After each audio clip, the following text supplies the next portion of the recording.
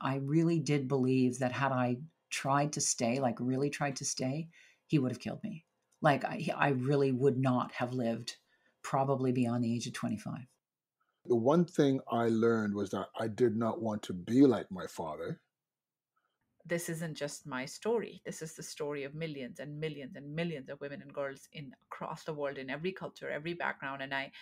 And I felt like I needed to be part of the solution. She is your neighbor, and we all have a role to play in ending domestic violence. Check out the new She is Your Neighbor Survivor series, available wherever you get your podcasts. Produced by Women's Crisis Services of Waterloo Region.